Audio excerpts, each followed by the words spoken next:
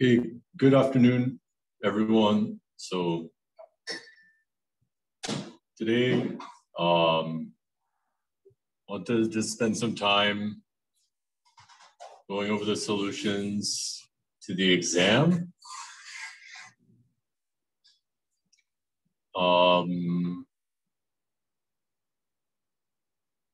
Yeah.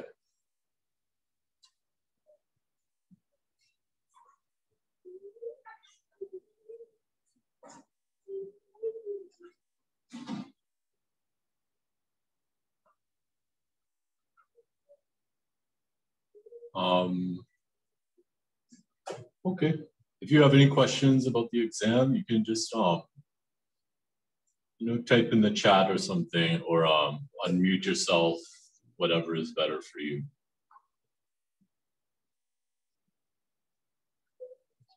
Okay.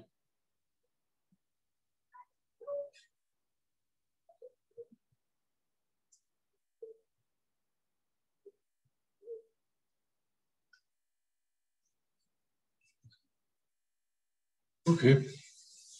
So the first question, G is a group and A is a subgroup of the center of G. We're supposed to prove A is a normal subgroup of G. Okay. So mostly this is just to remember what is the definition of a normal subgroup and what is the definition of the center. So let me remind you, center of G is a set of all, let's say, elements A of G such that AG equals GA for all G.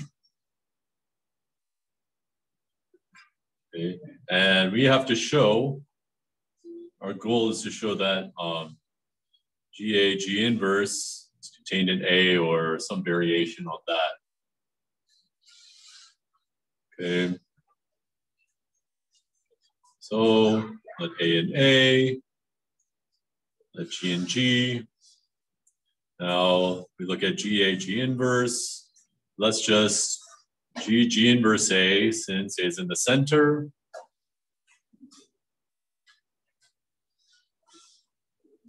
And G inverse is just the identity. Identity times A is just A. And A is an element of A.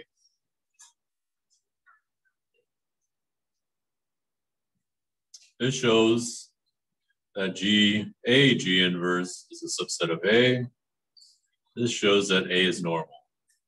And that is pretty much what I was looking for with that question. Okay, any questions about that one?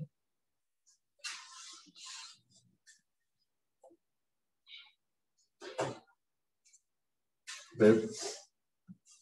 Let's move on to question 2. I probably have the most to say about this one, so this will take the most time, I guess.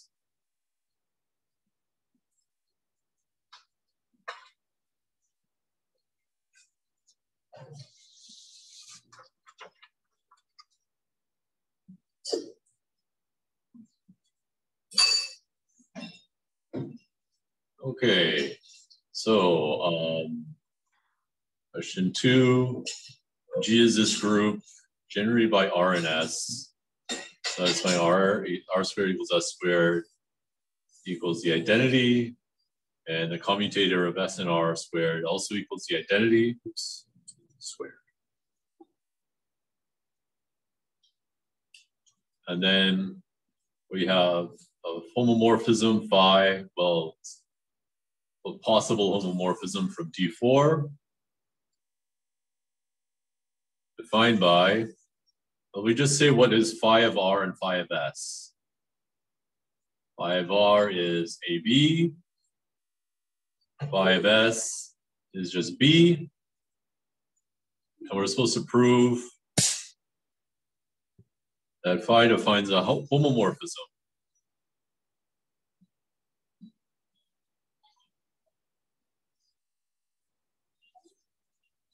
And then something that I had on the exam, but that I later told you not to do, but we can do that in the solution. Okay, we'll also prove that phi is 1-to-1 and onto. Okay. But, you know, I didn't ask you to do that, but we're going to do it now. That's why. Okay, solution. Okay. So before we actually start, you know, working on this question, we have to understand what do I mean by prove that phi defines a homomorphism. Well, I've told you what phi of R and phi of S is, and R and S generate G. So there's a natural way to get a homomorphism, and that is just whatever R's and S's you have, like, remember, the natural way to define a homomorphism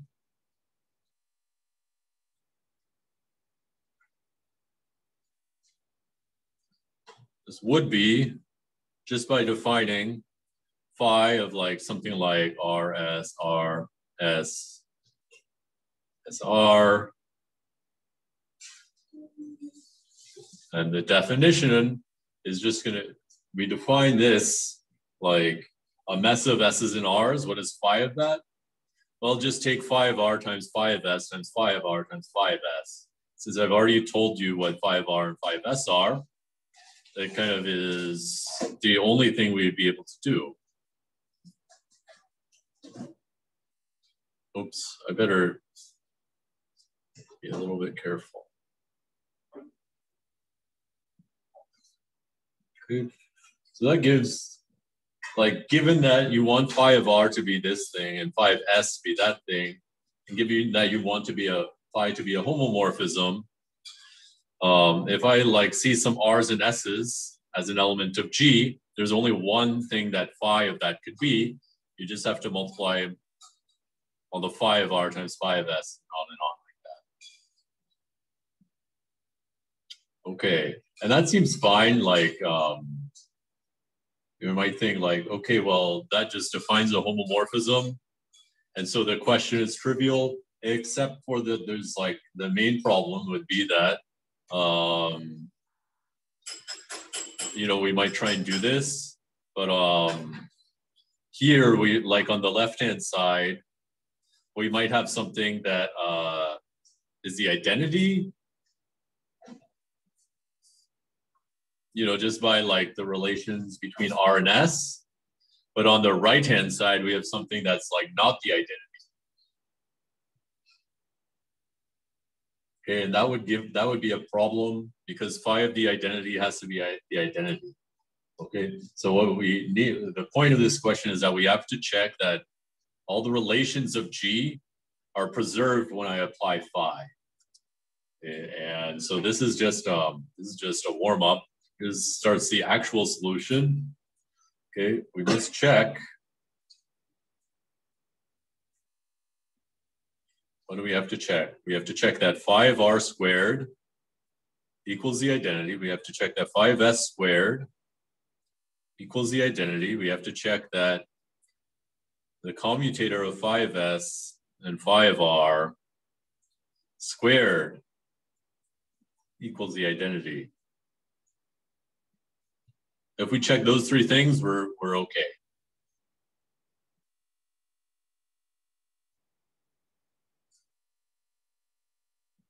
So that is the plan now. We just, I mean, this is just working in, this is just some equations in D4 we have to check. So let's do that.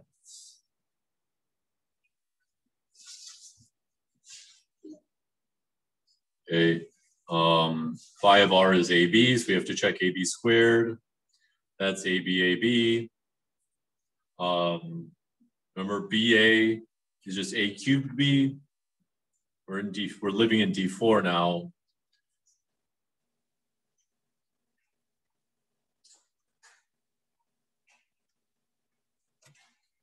That's D4. Okay, so BA is A cubed B. We have A cubed BB. In other words, we have A to the 4th B squared, which is identity times identity, which is identity. Okay, so that's fine.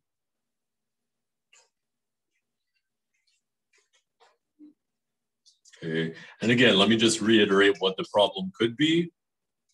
The problem is that R squared is the identity, but imagine that phi of R times phi of R was, imagine, what if it wasn't the identity? Then this would be a problem because, you know, we say that we want phi of R squared to be phi of R times phi of R, but phi of R times phi of R always has to be the identity of in D4. Okay. So that's why we're checking all these things. If one of these equations doesn't hold, our phi will kind of like break down. Okay, now we check for phi of S. Phi of S is B, so we have to check B squared. So let's phi of S squared, that's B squared. In D4, B squared is the identity, so we have the identity, and that's fine. That's what we want. And now,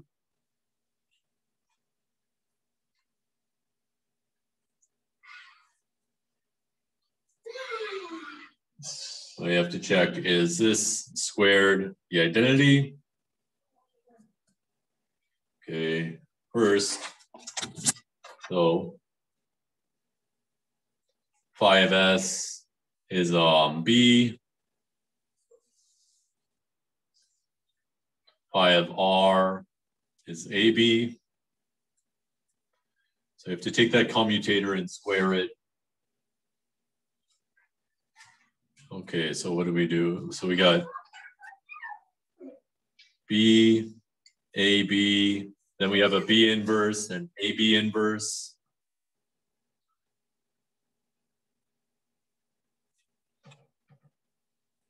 Okay. And then we have to square that.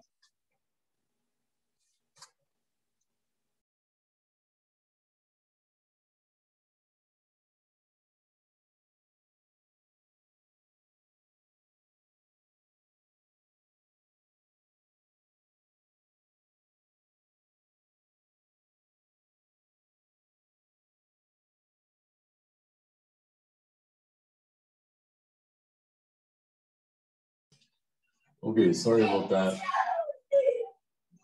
Right. So, you know, now we just have to like do some manipulations.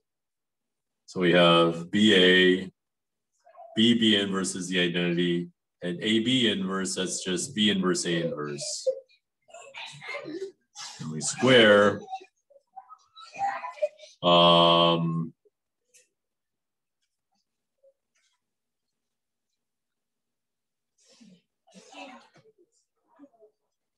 Okay.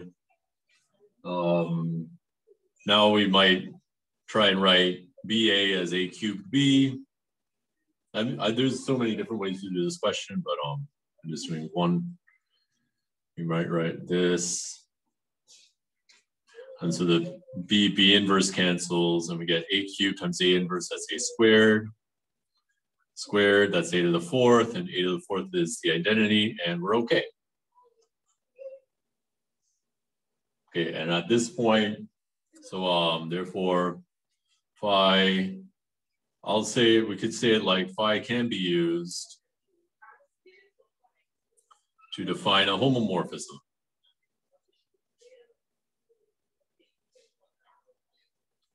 Okay. And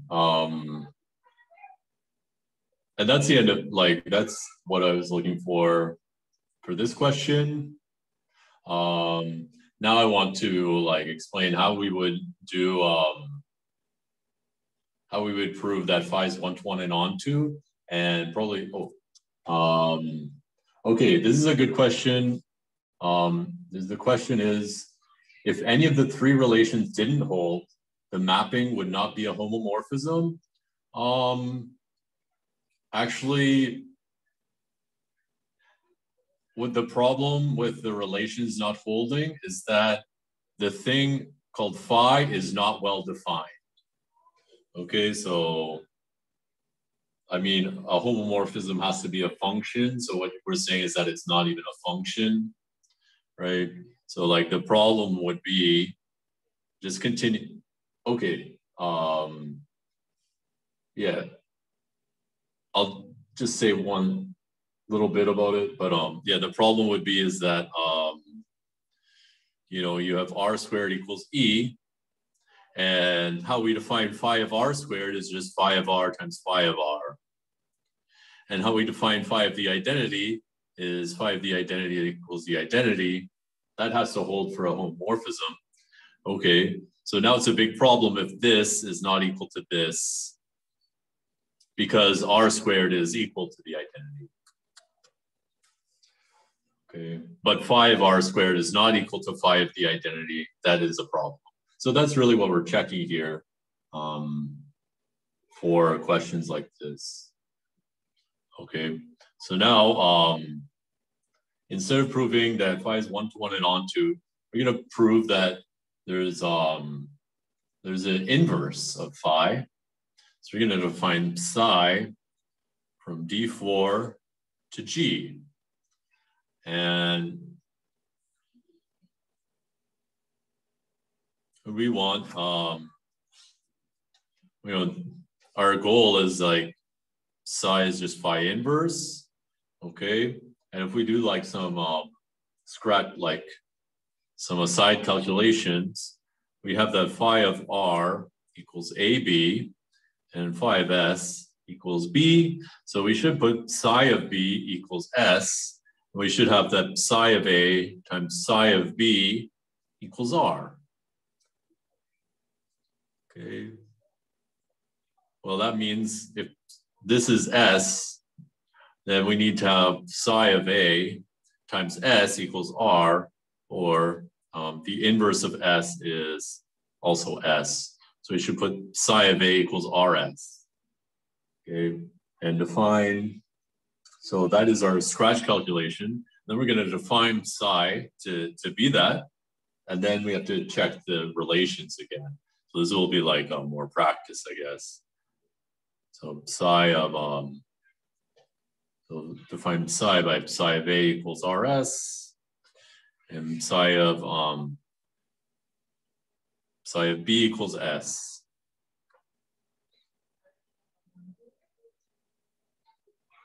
Okay, and again, now D4 is still generated by A and B. It's up here. So this is enough. Once I tell you what psi of A and psi of B is, this is enough to tell you what psi of any element of D4 is, as long as all the relations of D4 are upheld by psi. So that's really what we have to check now. Okay.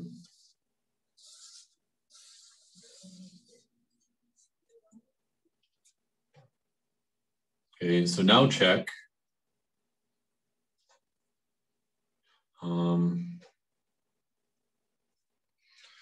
You know, the relations, we have to check that psi of A to the fourth equals the identity. We have to check that psi of B squared equals the identity, and we have to check that psi of B, psi of A equals psi of A cubed psi of B.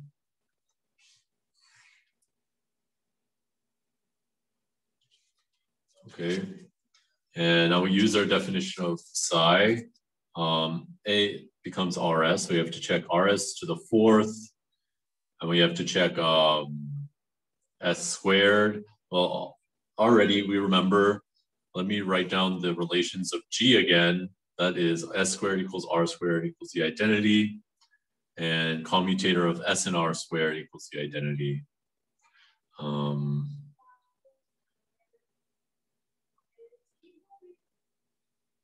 But if I rewrite this commutator, so the commutator is SR, S inverse, R inverse. And if I square that, I get this. And in this group, S inverse and S are the same because S times S equals the identity. So this is really just SR to the fourth. So that is that relation. Okay. So when we check RS to the fourth, let's see what happens. Well, we get RS, RS, RS, RS. Now I know that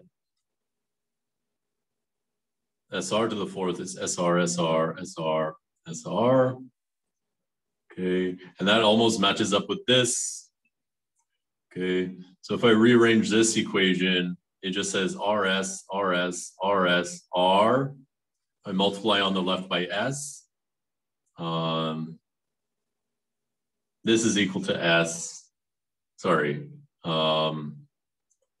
SR, SR. Oh yeah, so if I rearrange this equation, it just becomes RS, RS, RS, R equals S. Sorry.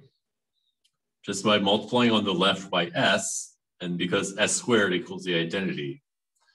Okay, so actually this part is S. So this is S times S, which is S squared, which is the identity. Okay, and we check psi of B. Psi of B is just S, and psi of B squared is S squared, and that's the identity. And finally, we check psi of A times psi of B, or psi of B times psi of A. That's just S times RS.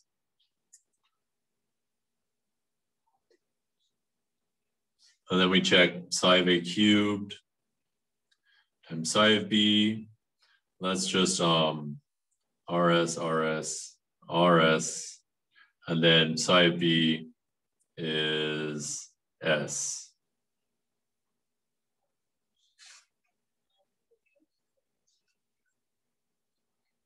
Okay, and we have to check is SRS equal to RS, RS, R. Okay.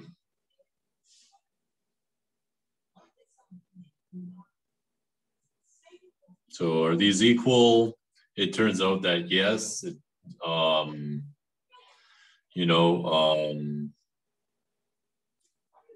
because we can rearrange this relation to look like this. So SR, SR, SR, SR equals the identity.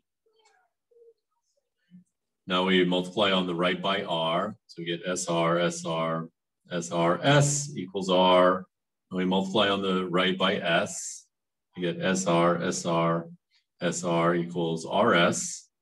We multiply on the right by R. And then we get SR, SR, S equals RSR.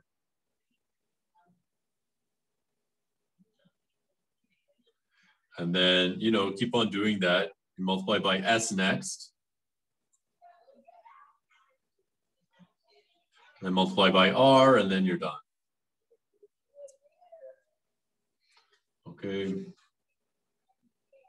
So this relation, which is just the relation that psi of B times psi of A equals psi of A cubed times psi of B, just comes from the relation SR to the fourth equals the identity.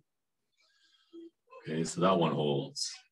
Okay, so now we have a homomorphism from G to D4, and then we have a homomorphism back from D4 to G. But it doesn't really, that's fine, but it didn't really explain, well, they should be inverses, but we didn't really say enough about it. So let's just make sure that they're the inverses. Okay, so we have, let's summarize, we have 5 from D4 to, sorry, we have 5 from G to D4.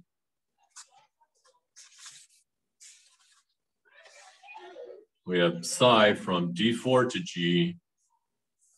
And when I look at phi, A goes to,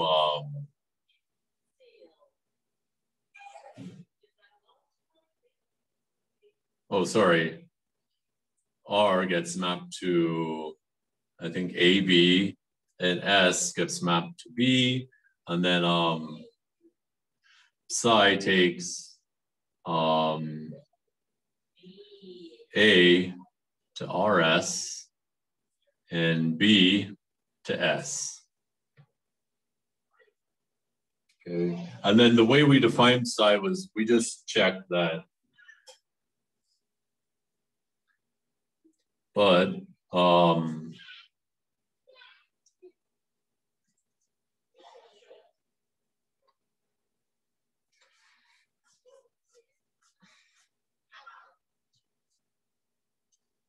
if we look at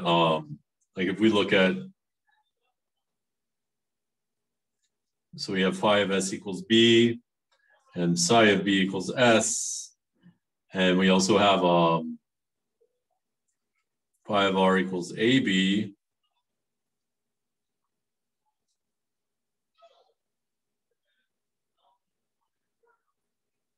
And psi of A equals RS. Okay. But the way we found psi was that, well, like psi of AB is just RS times S, which is R. And right. And if we look at phi of SR, well, that's just sorry, phi of RS. That's just AB times B, which is A.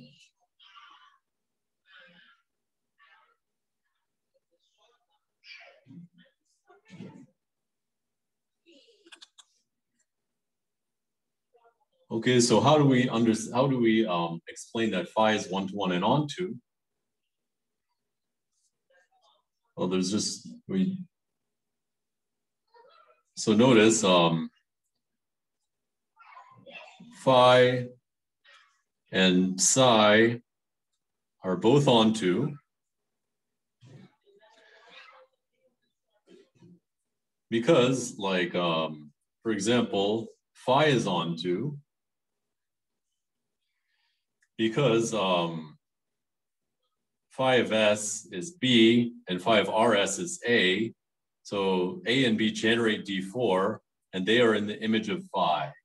So since they generate D4 and they're both in the image, the entirety of D4 is in the image. This is because A and B are both in the image of phi, and A and B generate D4.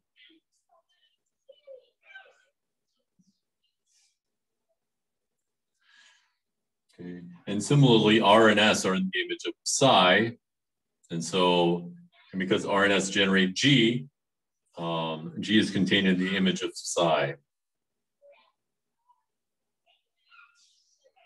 Okay, so phi, psi, both onto.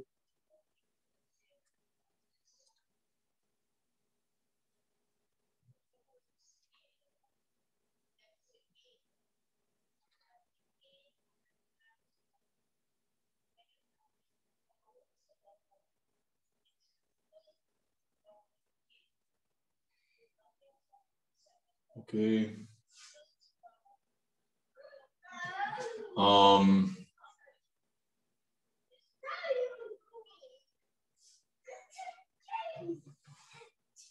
Why are they both 1-to-1? Well, either you have to show that they're inverses. I think this is not too bad. Like you can check that phi composed with psi is the identity, and psi composed with phi equals the identity. So this would be the identity on D4. And to check this, well, you have to to check that you have the identity on D4, you just have to check that when you plug in A and B on both sides, you just get A and B respectively.